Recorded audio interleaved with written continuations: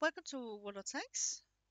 I'm Mary Banks, and I'm about to show you a replay of a battle I had last night.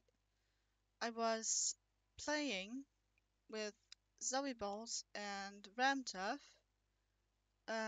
Zoe does countdowns in her streams, and this battle is for the NA session. Now, on my NA account, I don't have tier 9 and 10 tanks yet, and what was chosen and selected for this battle was originally tier 9, but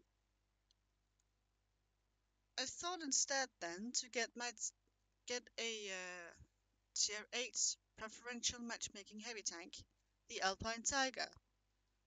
And that got me to a battle on Abbey, and my reason for showing this battle is that there was smaller aspects of teamwork, and that being even down to the way the allied VK and I are pashing each other on the road in the 1-2 line. I'll explain more about it as we go.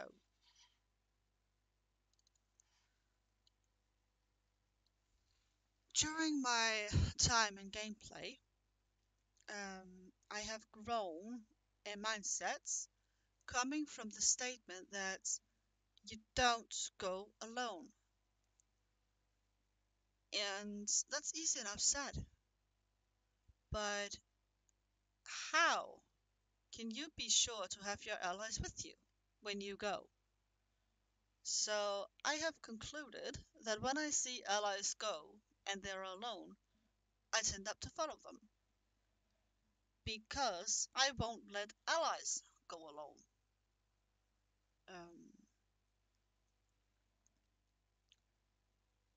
we can see here it ends up in a tier 9 match on Abbey.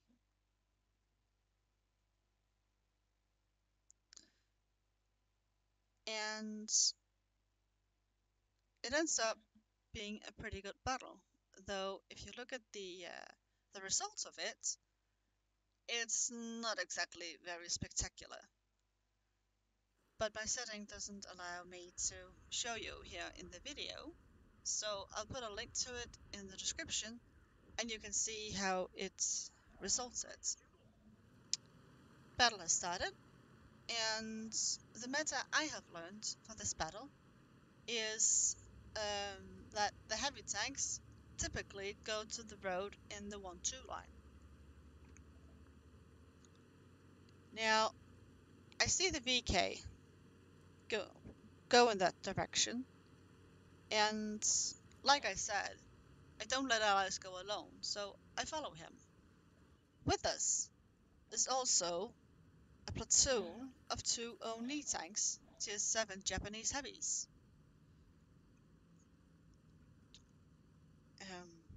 I'm a little faster than the VK, so what matters for me most is to get down that road to nevertheless see what is there.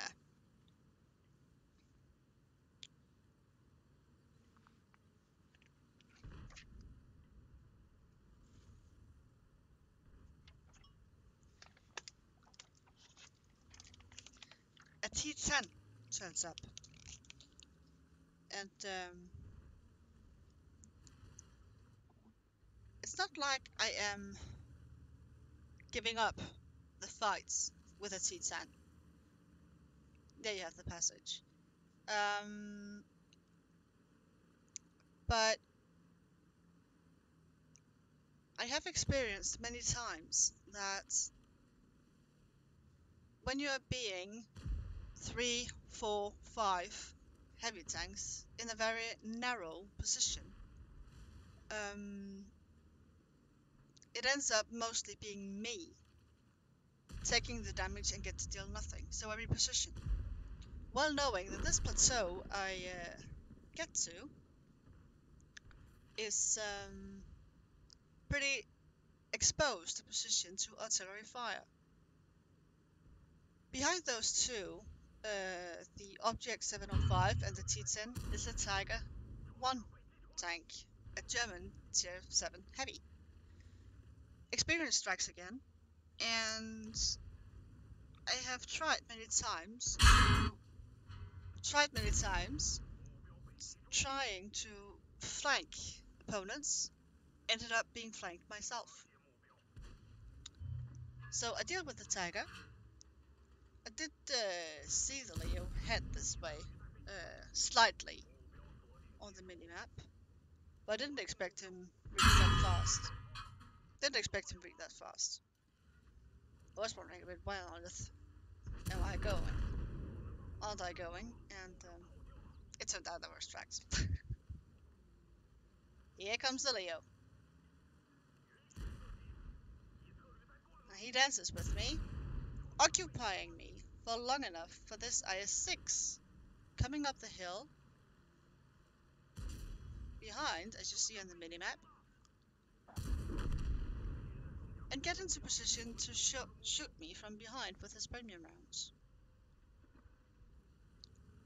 I screw the IS-6, and that turns out that the idea is pretty bad,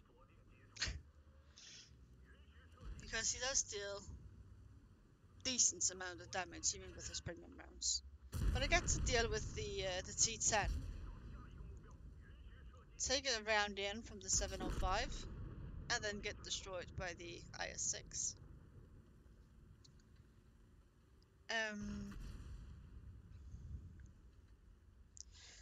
When you did see the bumping, or the way we passaged, there was no bumping into each other between the VK and me. And I would say that the EU players could learn a lot of that. As for artillery goes, we did see the T-10 being marked. And there was also, like you see now, those small arrows pointing down on the position where the 705 is. Now, I have experienced as my own time of playing artillery that when a target is marked, they are rarely lit long enough, and it is pretty hard for artillery to shoot at targets they can't see. So the experience have made me to stay close near the targets, to keep him lit, and maybe even tracked, and pinned in place for the artillery to shoot him. And that you still can do as a low tier tank, bottom tier. You can still manage to keep the targets lit and maybe tracked for the artillery, and pinned in place for the artillery to get it, if it is in a position where the artillery can hit him. Because I have done what I have done, and the team is working so well together, this Oni platoon ends up actually winning the road. The other side has been won by those tanks going down there, and the even 90 has managed to get to the cap.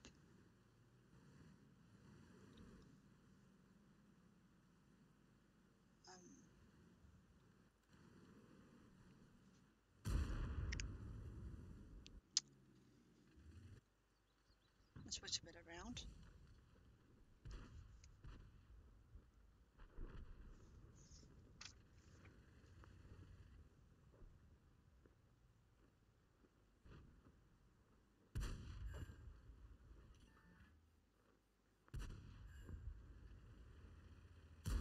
And the battle is won.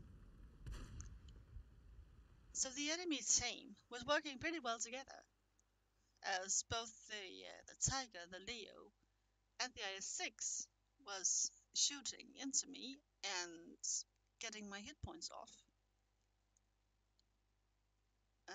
So it was really good strategy from their part. The only reason why we won was because of the even 90 to win by capping. As said, I will leave a link to the the replay on Salty Jedi's website in the video description. Thanks for watching.